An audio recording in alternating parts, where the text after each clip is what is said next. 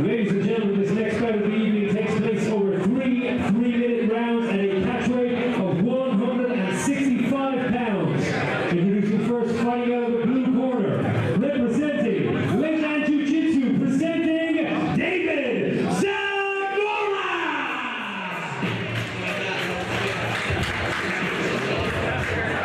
And introducing his opponent, fighting out of the red corner, representing SBG Clonmel and making his mixed martial arts debut, give it up for Dion Gleeson!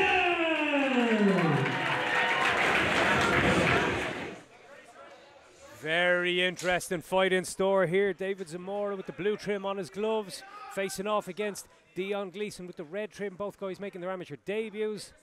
Zamora has amassed quite a lot of novice level MMA experience in the past year, going 17-0 in the likes of the MMA leagues, various rule sets, plenty of grappling experience too, but Gleeson landed some big heavy knees in that clinch. Dion doing really well to sink his hips back and get that sprawl sort of position with the front headlock. Yeah. And he's I can tell you from first-hand experience, he is not easy to take down.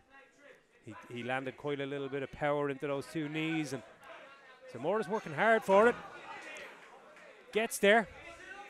And Zamora has racked up 40+ wins on his smooth comp record in jiu-jitsu competitions. So obviously a very accomplished grappler, but Gleeson does very well to post and get himself back to his feet. Nice mat return from Zamora. Gleeson staying cool on the bottom here. Don't expect him to take too much damage. Zamora doing well to get that hook in. You see the jiu-jitsu experience straight away here. Climbing up the body very, very well. Just has that one hook, but still has that hand under the neck. Might have this choke. Squeezes tight. And there is the tap. A great quick-fire victory by David Zamora. What a debut. That's a prospect to watch, folks.